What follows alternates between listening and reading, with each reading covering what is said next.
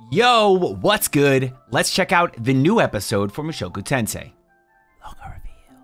So, make sure you follow me on social media, and don't forget the YouTuber things, and if you want to check out any other reactions for this series, you can click this link right up here. It'll take you to that playlist. Shout out to our amazing patrons over on Patreon, getting access to the full-length reactions of all of the anime from fall 2021 onward. If you want to join in and become a patron, then make sure you click the link down in the description, and that way you can get access to those full-length reactions for the anime that I watch seasonally.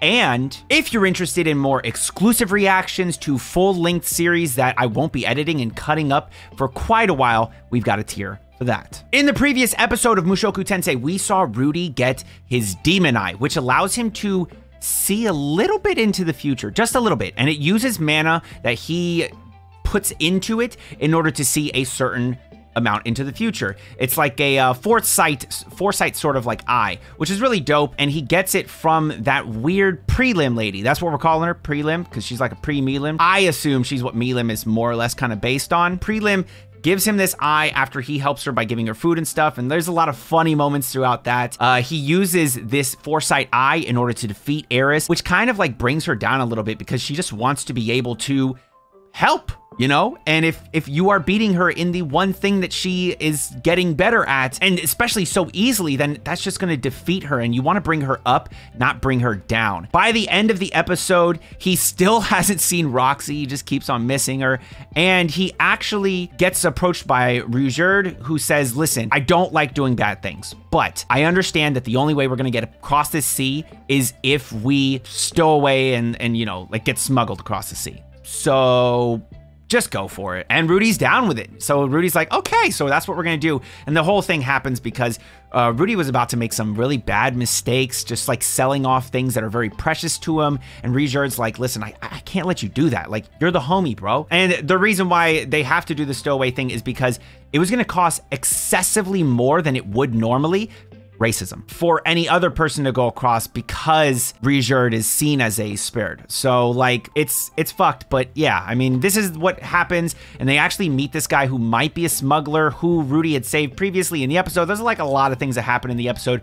Beautiful animation as always. I'm really excited. Hopefully we get our reunion between Rudy and Roxy. I would love that, though it's quite possible that might not happen either. I don't know. But without further ado, check out the new episode. I like the film grain that they put on this. Oh, dude, what kind of? She kind of reminds me of Darkness a little bit. Is that her name, Darkness? I think so. Get herself pregnant, Jesus. Whoa, Roxy! Aw. Oh shit! Unless it's Rudy romance. You know that's what you're down for, don't lie. Wait, did she used to be in a party with Horseface, or is that a different Horseface? Or was that just what happened here? I don't know if that was like a flashback or... Damn. Damn, nobody likes Paul. Everybody looks down on Paul, dude. Paul be up to some shit. What in the world could Paul have done? Paul's a little hoe. What do you think, bro? What do you think he did? He did some hoe activity. He got hoe tendencies. Hoes be his friends and hoes be his enemies. All right, I'll stop. Using her womanliness to seduce these men. Don't fall prey to it. Bro, she freaky as fuck. I love the OP. I love the fact that it's not an OP. It's just always a montage and the song's good. Oh, that shit slaps, bro. I love it, man. Tetto endo. And they got a big ass crib here. It's Rudy. Oh, that's interesting. That is so interesting. I didn't think that would play into this. Oh wait, no, Rugerd is the dead end guy. Okay, there it is. That's the interesting thing. But still, they just, yeah, why do they do this to my man, bro? The kennel master, Rugerd. Tiny mage who's always up to no good. That's funny. The guard dog's all right. If only you knew, little Roxy. If only you knew. Wait, Zenith and the girls too? Oh no, it's Zenith, Lilia, and whose daughter is Aisha? Is that Lilia's or Zenith's daughter? Fuck, bro, that's wild. Oh, so this episode's gonna show us their perspective? Roxy's perspective? The tiny kennel master. Dude. Oh, and that's why she's running through the streets right here. Oh my God. So many details. Oh, and that's her getting it. Bro, what kind of orgy was going on there, dude? What the fuck? She is up to hoe good, dude. No good, you know, just she kind of hoeing a little bit. Hey, nothing wrong with it, but I don't know how to feel about that, though. That's literally just taking... Bro. Aw.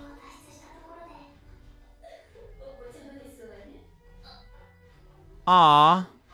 Yo, she just... Aw, she's looking for like a fantasy and shit. Oh no, they're leaving the area. That means they're not gonna encounter one another. Fuck, dude, that sucks.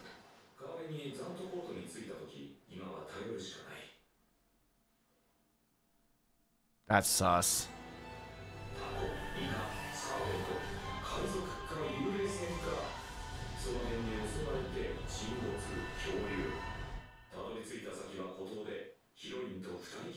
Is this actually what's happening, or is this...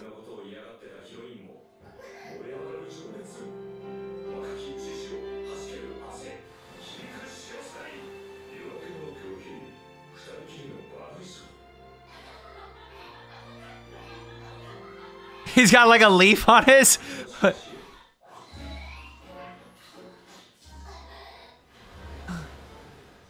Get wrecked.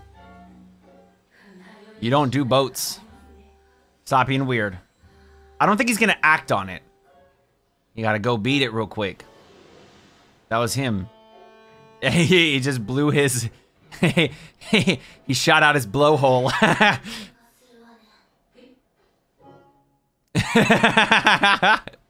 Hey, props to him for not acting anymore. He is growing a little bit. I mean, he's still got pervy thoughts and shit, but, you know, he's growing some. Props to him for that shit. Are they kicking around an armadillo? What the fuck was that?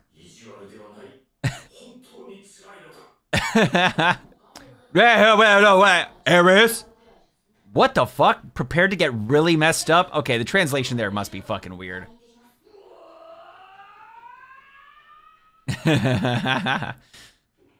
Oh, some real smuggling shit. What the fuck?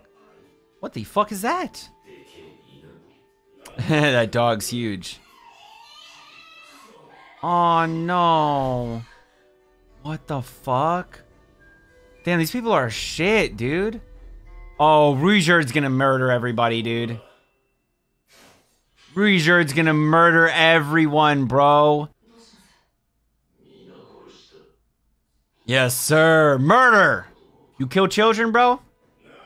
You're the worst scum in Rijerd's book if you kill children. Fuck that shit. Fuck it.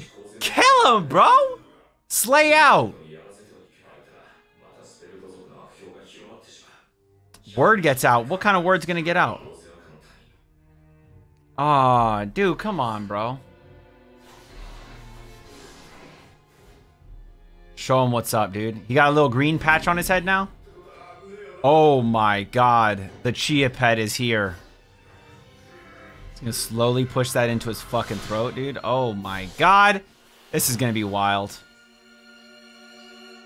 Are they gonna show it or no? Save the kids!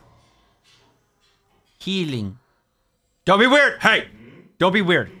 Stop being weird, Rudy! Someone's coming. Fuck him up, bro. Fuck him up. Oh, is it might be Rijerd. Yeah, it's Rijerd for sure. Shaved his head again? Oh. Aw. Oh, they big dead, bro. He murdered the fuck out of everybody. Don't look around. Keep your eyes forward.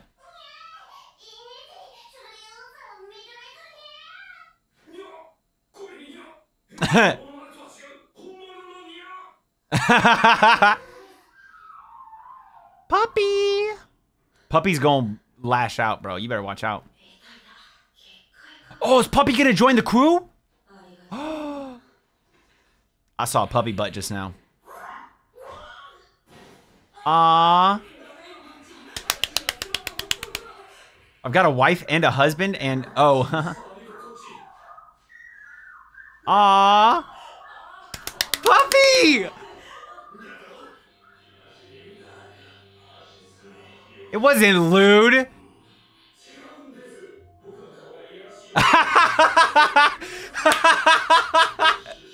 Oh my god, dude. Damn, dropped him on his neck. Ah. Aw. Oh, I love it, dude. I love it so much.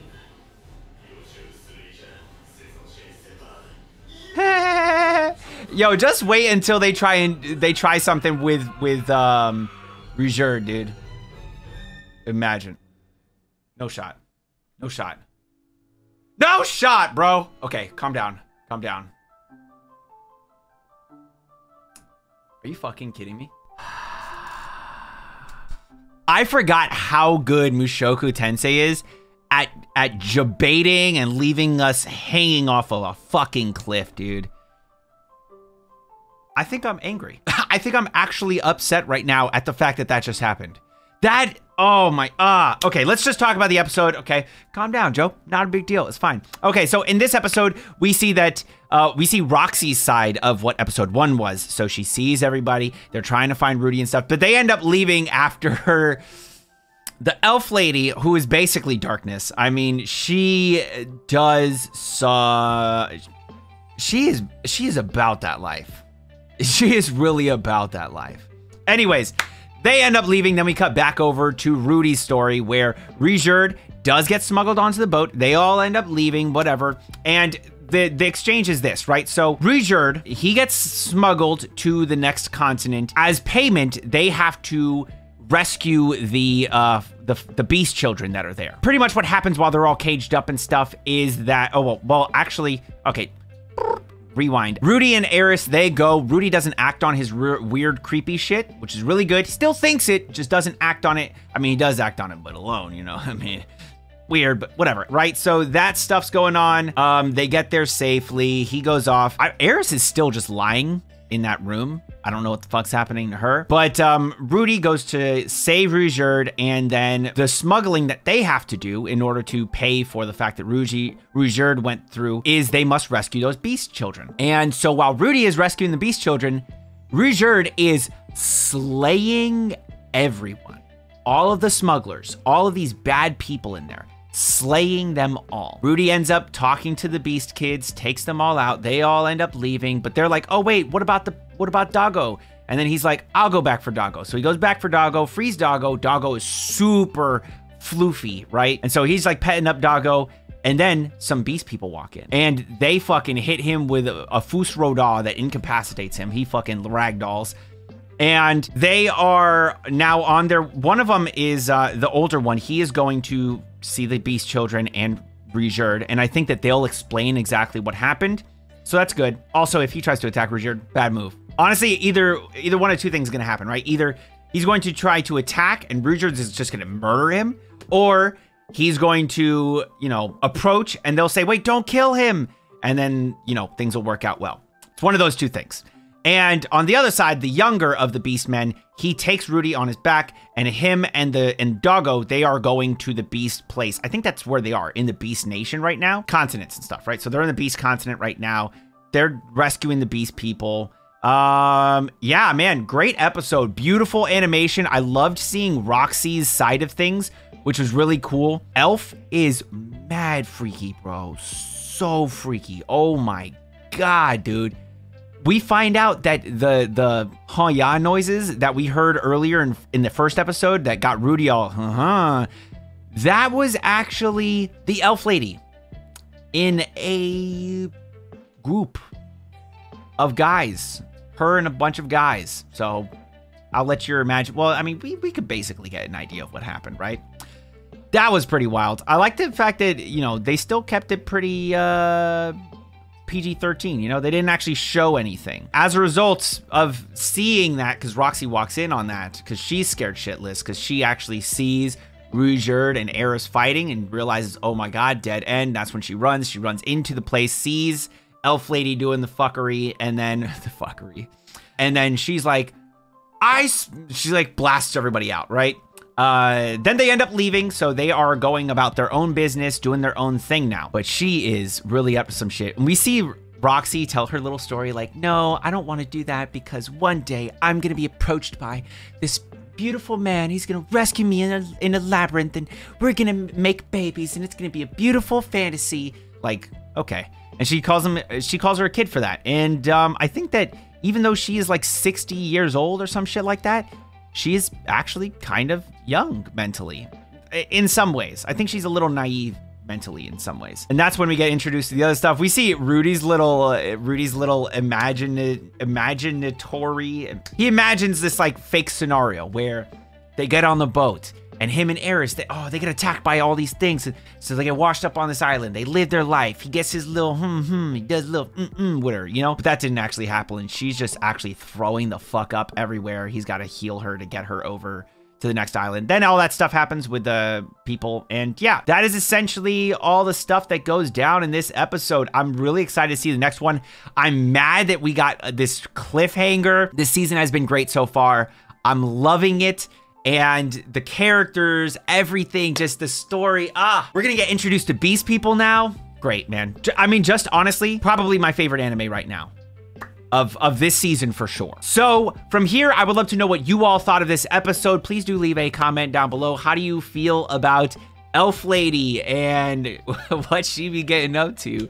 Also, yeah, I think that instead of looking for Rudy, Roxy and the gang are going to be looking for Zenith, Lilia, and the kid. I don't know which kid it is, but I think it's Lilia's kid maybe, which is pretty interesting. So a reunion, probably a bit further off in the distance. And by the way, if you are interested in the full-length reaction, you can join our Patreon. Link will be in the description below. Now, keep in mind, if you have something to say that will contain a spoiler, please use a spoiler tag. What I mean by that is in a very brief sentence in quotes, address what you'll be talking about with your spoilers. Skip a line, type the word spoilers. Skip 6 lines, type out your spoiler comment. What everyone's gonna see is your very brief sentence in quotes with no spoilers, addressing what your spoilers are about. To see the word spoilers and read more. If they click read more, they can read your spoilers. If they don't click it, they won't get spoiled. And as always, if you enjoyed the video, then like the video and subscribe to the channel with notifications on so you don't miss another one. I do anime episode reactions, manhwa chapter reactions, and reviews on anime and manga when I catch up to or finish a series